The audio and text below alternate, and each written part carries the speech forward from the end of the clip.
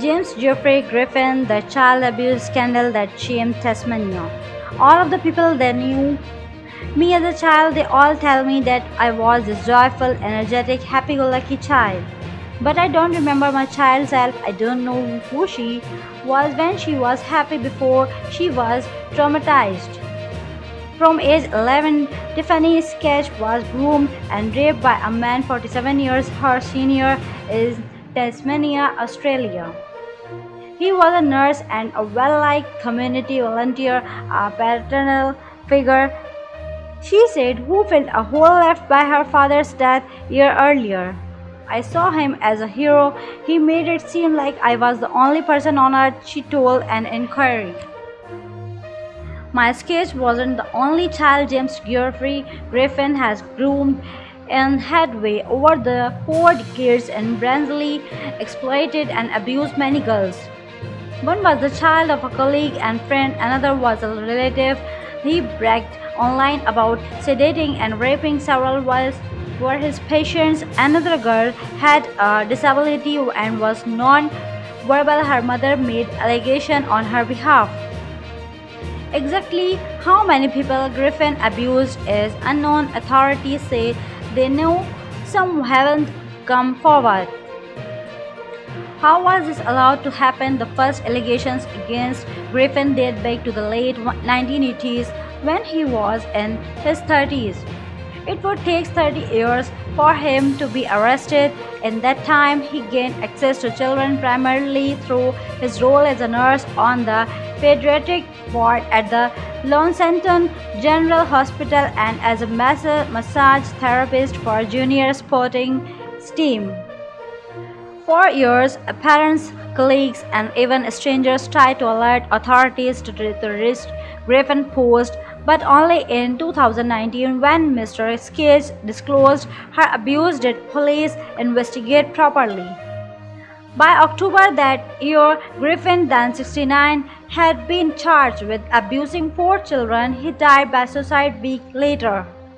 A Tasmanian inquiry is now investigating how a litany of complaints and red flags were overlooked during public hearings, which included this month. It here Griffin received his first written warning about problematic behavior in 2004.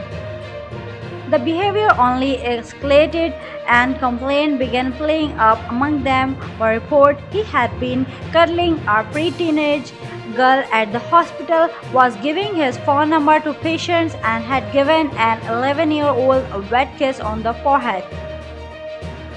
He was counseled and warned but ultimately maintained his access to vulnerable children. Most extraordinarily, the hospital overlooked a disclosure by one of their overstaffed own staff member that she had been repeatedly abused by Griffin from age 7.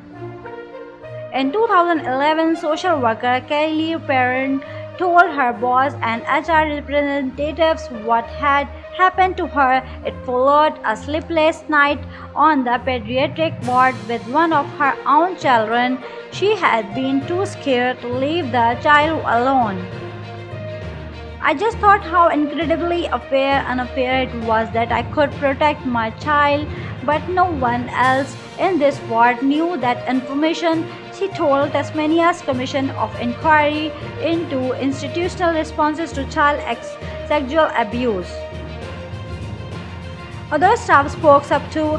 One senior nurse told the inquiry she had taken it upon herself to allocate young female patients to other nurses wherever possible after her concern about Griffin fell on deaf ears. Another colleague, Will Gordon, formerly reported Griffin, but his complaint was deemed unsubstantiated. Without even speaking to the girls involved, Griffin's behavior was constantly excused by Gordon. Mr. Gordon said, "It would be Jim is Jim, that's just who he is."